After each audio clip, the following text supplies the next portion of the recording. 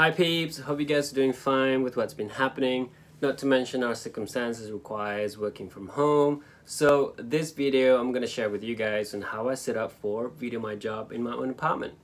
I started with grabbing my own phone with a camera on and start walking around my apartment. That way I could constantly be looking out for best lighting and background.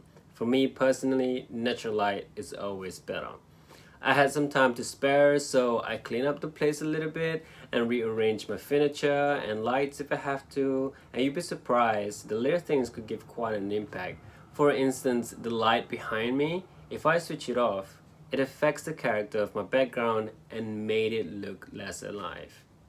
So yeah, that's pretty much it on my little adventure of looking the best setup for my VideoMyJob. That's pretty much it. Thanks guys, see you later.